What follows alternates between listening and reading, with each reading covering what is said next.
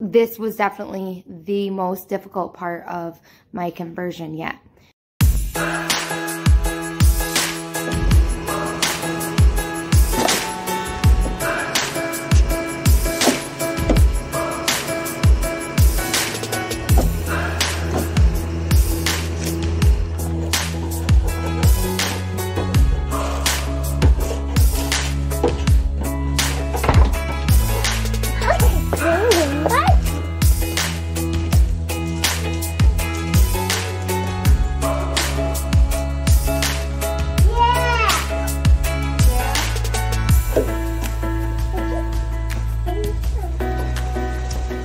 Worked on taking off some stickers, which are going to be the death of me.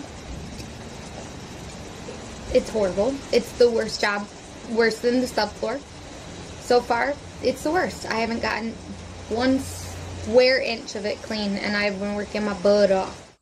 Here's a small taste of what it's been like to take these stickers off the reflectors. They've been so stuck, and when there's this white stuff leave behind, it's brutal.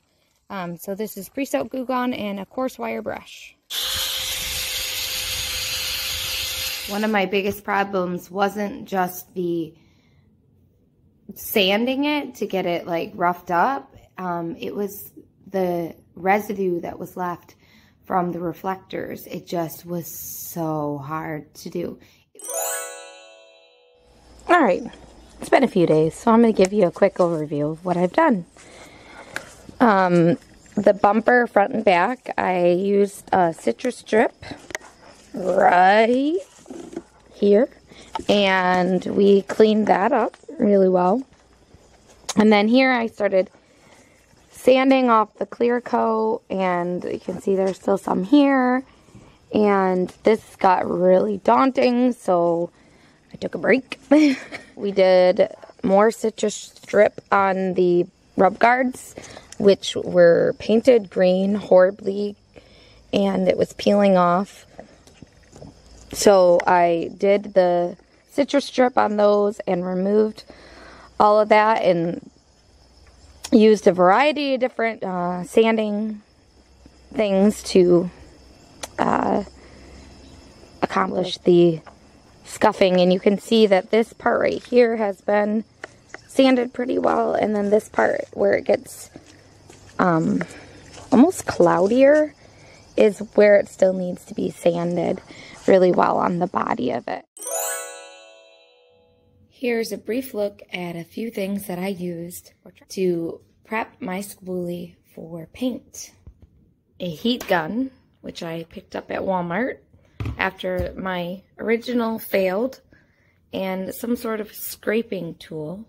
Sanding discs. This is a hand sander that you could put whatever grit you need to use. You can see the lovely yellow paint there. This is for my orbital sander. It's a 220 grit, no, 120.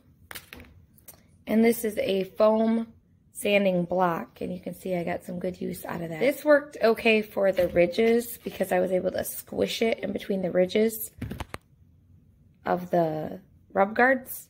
I also tried steel wool on some very tough spots, especially the reflectors. I had to use an enormous amount of Goo Gone and these wire cup brushes. These are a different abrasive sanding discs for your drill. This one is by 3M, and this one was for the tougher spots, and this one also by 3M, a little softer, and this one is by Heart. I didn't really care for this one. One other thing I tried was these nylon wire brush sets, and this one did come in handy with some of that really goopy stuff, because as it spun, it kind of flung it as well. And with these wire cups, it tends to just circle them and just leave the mess on the bus. This kind of flung them out. Another thing I use kind of in conjunction with the Goo Gone is my power washer that I picked up. A cheap one, Hyper Tough from Walmart. I actually tried that, and that did help get rid of some of the goo. You can see my window guards here, which have worked really well. I used some magnets from Walmart, the craft section. They're the strong ones. And this is a cheap shower curtain that I cut up into sections. And then I just use a section of tape above the whole top of the window and then on each side to help secure them. And that's been holding up really well to keep all the rain out.